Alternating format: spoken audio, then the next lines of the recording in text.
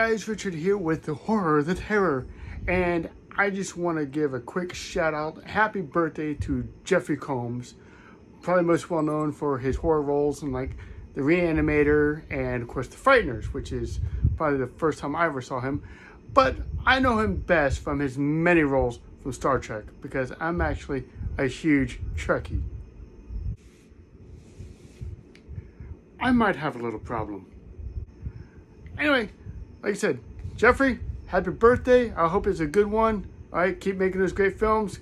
Can't wait to see you in some more horror stuff and maybe even in some new Star Trek.